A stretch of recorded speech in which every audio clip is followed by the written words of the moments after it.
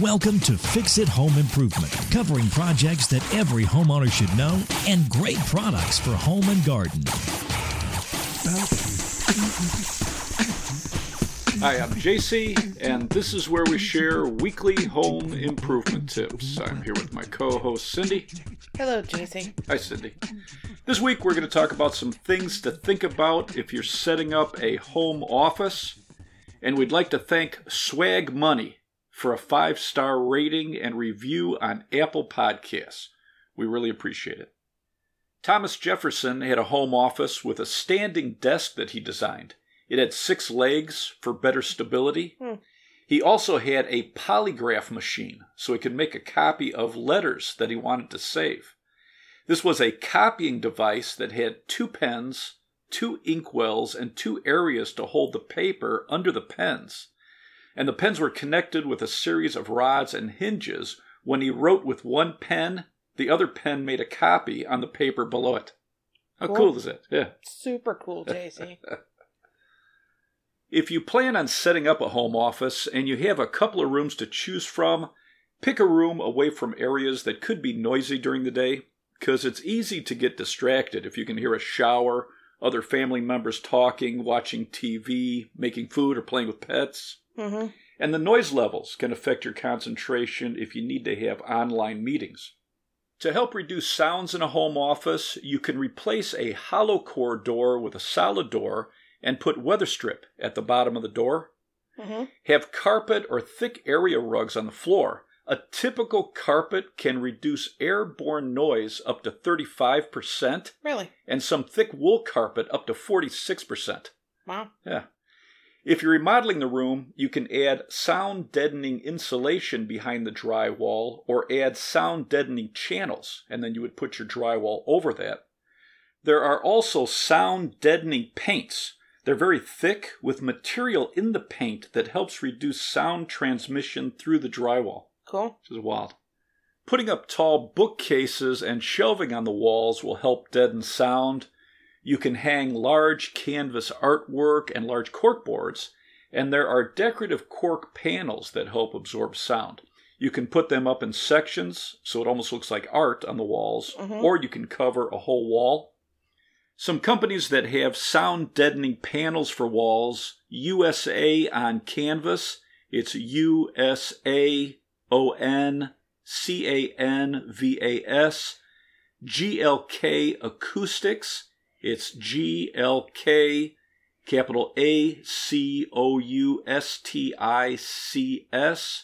and Acoustimac, ACOUSTIMAC. And then there's a company called Muffle Acoustics that has wall art that deadens sound. And Muffle is MUFFLE Acoustics. A couple companies that have sound deadening cork for walls, Sustainable Materials, it's SUSTAINABLE, capital MATERIALS, and AM Cork. It's the letter A, M, capital CORK. If you get a lot of noise from a room above your office, you can put in a drop ceiling with acoustical tiles and then make sure you carpet that room above your office. Right. It's nice to have plenty of natural light from windows in your office, but if you have a neighborhood with a lot of dogs or you're by a busy street, you can get acoustical curtains or sound deadening curtains. Or you can get sound deadening curtains that you use if you have an online meeting. That way you don't have to worry about... Or if you're recording a podcast and you're this close to a train station. Yes, absolutely.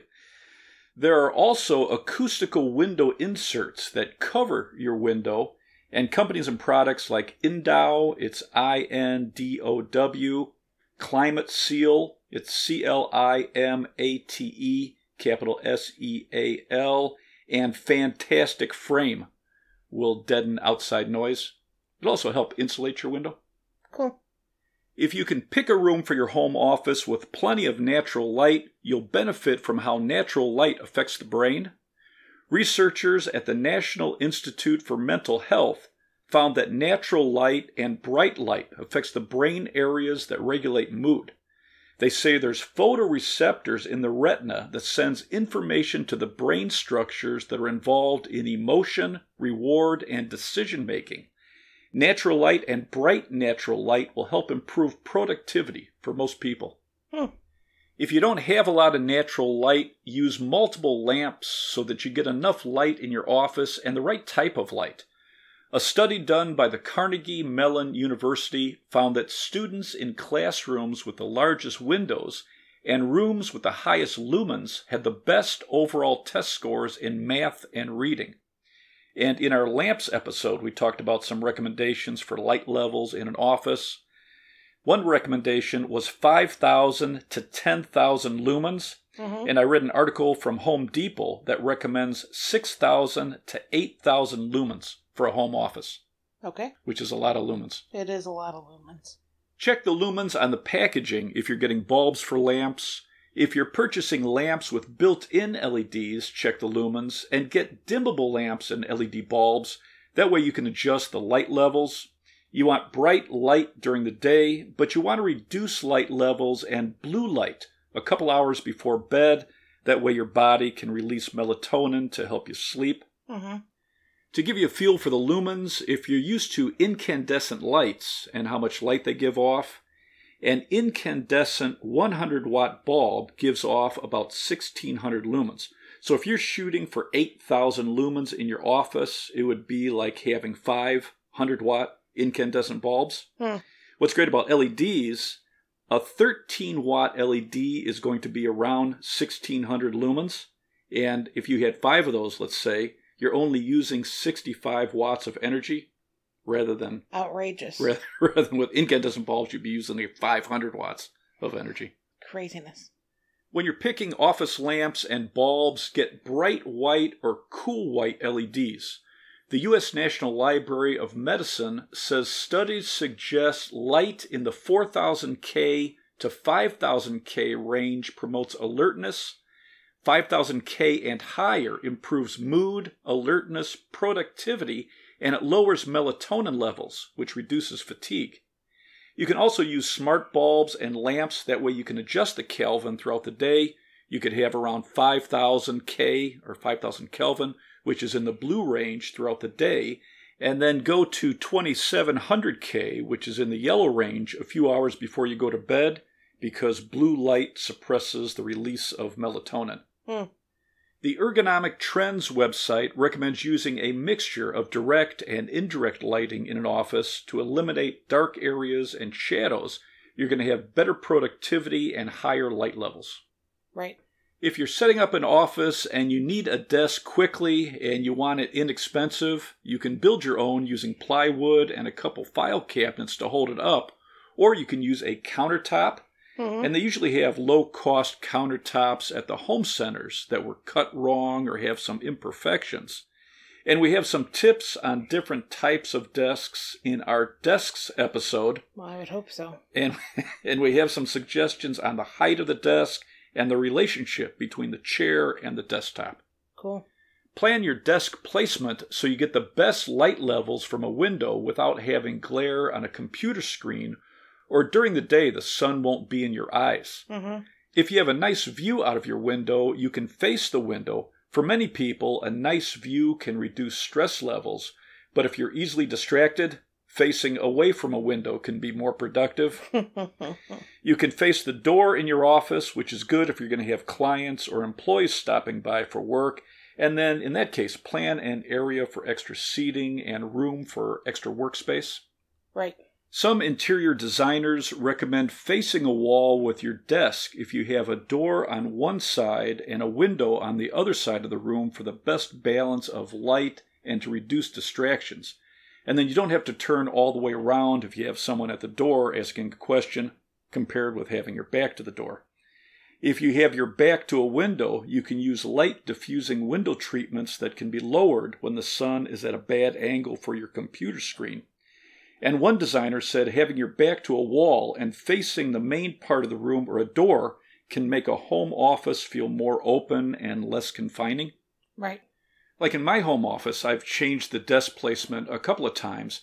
Now I have my Are back. you more productive? Yes, so now I have my back to the window. I'm about 3 feet away from that wall with the window, and my desk is now facing the main part of the room and the doorway coming into it, and I have my bookshelves there, and it feels more open. I've got a lamp right off to the side of my desk, so I've got good lighting from behind me and off to the side, and it just feels more open. Congratulations. The placement of your desk should be balanced with cabinets for storage. If you're going to need file cabinets or extra tables or desks for printers and other equipment, you should lay out a plan on paper. And then graph paper? Yes, graph paper is the best. And then figure out how to lay it all out so it's easy to use all of your equipment and it improves your workflow. Mm-hmm. There are pen holders, paper organizers, phone chargers, and desk organization systems that can make your home office a lot more effective. Mm-hmm. I read an article on the Martha Stewart website. She suggests using dry erase paint on a wall in your home office. And that way you can make checklists, have notes, or keep track of appointments. She recommends the Benjamin Moore Notable Dry Erase Paint. And Notable is Notable. Mm-hmm. This goes over most surfaces like painted walls, wood, glass, metal, and laminate. It's a 2-part finish. One style is clear, the other style is white, and it has a 10-year warranty. And we used a dry erase paint in our office. It's the Sherwin-Williams Sketchpad dry erase coating. It's clear. You can draw on the surface with a dry erase pen and then just wipe it off, which is pretty cool. It is pretty cool. Behr Paint, it's BEHR, suggests painting walls gray, platinum, or silver in a home office. It's non-distracting and it coordinates well with other decor. They say light green is calming and dark green helps with focus. Cool. A research article from the University of Munich found in a study of how color affects psychological functioning that green enhanced creative performance. So either your wall's green, one accent wall green, or lots of green plants in a room. Cool. OSHA, the Occupational Safety and Health Administration, recommends an office chair with lumbar support and height adjustment.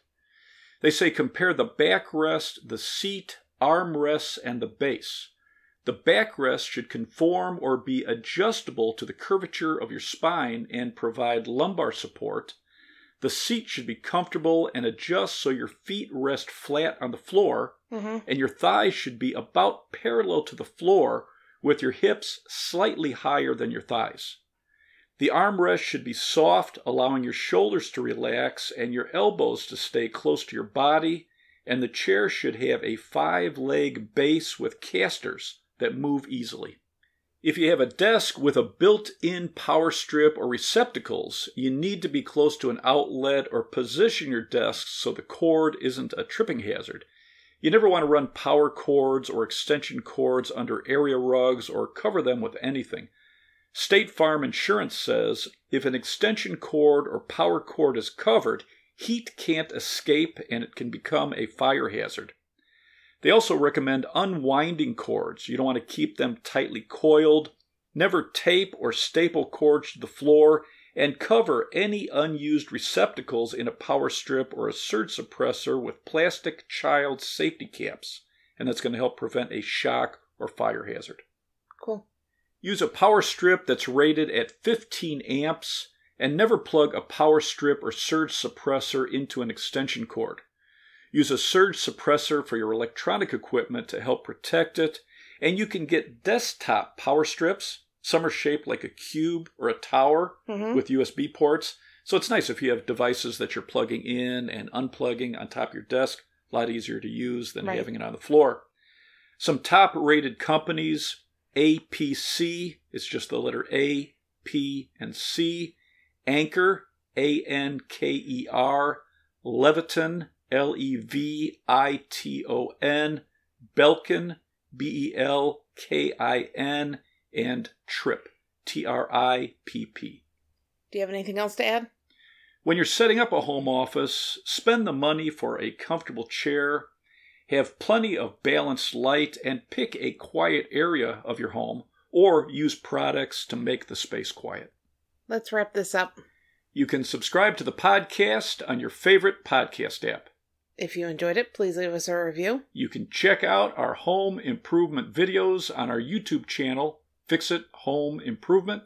And you can subscribe to that as well. You can download our ebooks, Home Improvement Solutions, What Every Homeowner Should Know, books 1 through 15 on Amazon. If you enjoyed it, please leave us a 5-star rating and review. You can email us at fixitpodcast@gmail.com. You can follow Cindy on Twitter @FixitCohost, and you can follow us on Instagram, Fixit Home Improvement. Thank you for listening. Talk to you next week.